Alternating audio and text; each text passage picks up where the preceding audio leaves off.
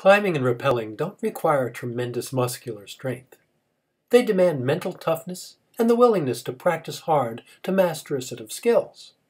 The adventure of climbing and rappelling can also provide a new way to enjoy the outdoors.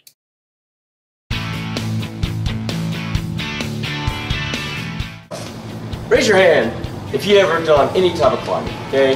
Rock climbing, natural climbing, tower climbing, tree climbing. People climb towers and mountains to look at the view, to enjoy nature, be outside. It's great. It's a great way to start them. Great way to introduce them to how a troop can do their activities. In our next meeting, I'm going to bring a bunch of harnesses and helmets. Put on the harness. What's up? Yep. Hold it tight. I never. Probably do 2 rappels each. All right, you're good. Go ahead. Turn around for me real quick. Thank you. All right, you're good. Blaze on.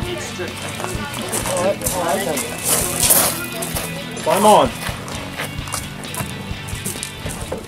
With the proper guidance, encouragement, and support, climbing and rappelling gives even those scouts who are less fond of heights an opportunity to come face to face with and work through their concerns.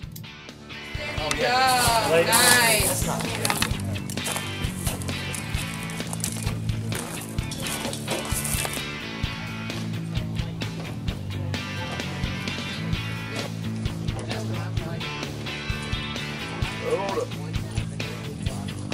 Okay, good job. You're doing great.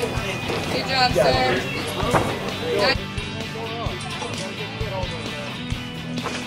Say belay on. You'll say belays on. Then I can start pumping.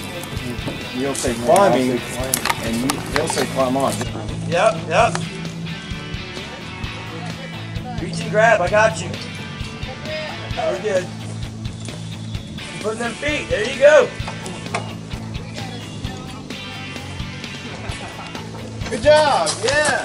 Climbing and rappelling are among the most exciting scouting activities, whether at a climbing gym, a tower at scout camp, or at the summit. Scouts will enjoy the physical rush of descending on a rope and the mental challenge of finding a path to the top.